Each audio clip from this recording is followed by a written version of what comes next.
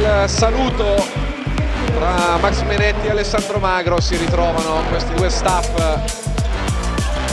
Palla poi che Russell vorrebbe restituire proprio a Jones, palla persa anche per Treviso, corre Nutribullet che va ad appoggiare dall'altra parte.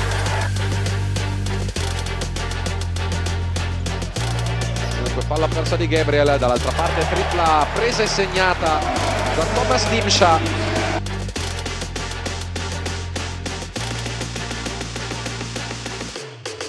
Mentre Della si ritrova il pallone in mano e fa quello che gli riesce meglio.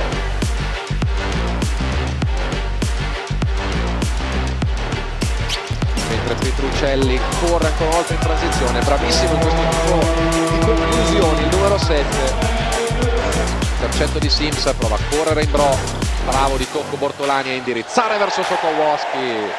Tripla del polacco, 6 su 13.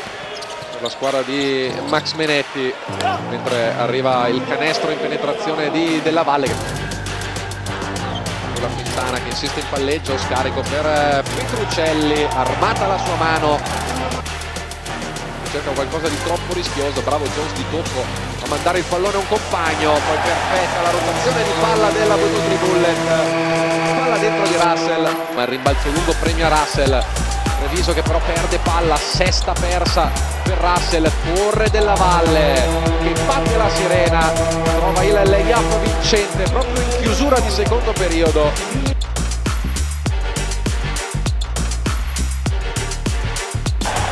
Intanto Bortolani,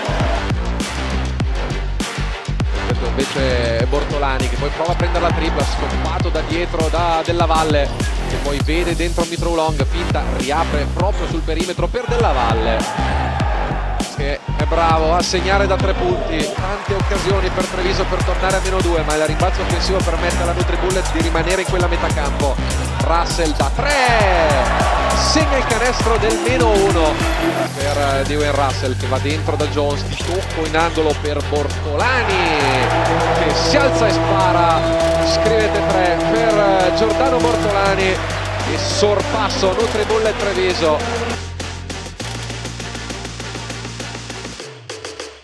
Mentre la Quintana deve portare una tripla difficilissima,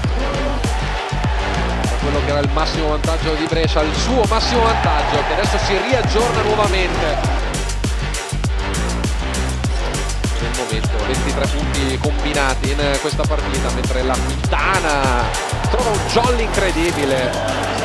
Margine d'errore si assottiglia per la Germani, Cobbins per Mitrulong di tocco in angolo, la Quintana che ha fatto tantissime cose preziose nel quarto periodo. Bortolani da 3, risponde ancora una volta, che metterebbe la stessa Treviso a un passo dal biglietto per le Final 8. Russell in penetrazione, in controtempo, si appoggia il corpo di Cobbins, che giocata di Dwayne Russell. Treviso rimane imbattuta in questo girone di Supercoppa e passa a condurre in classifica con 6 punti, 3 vittorie in 3 partite.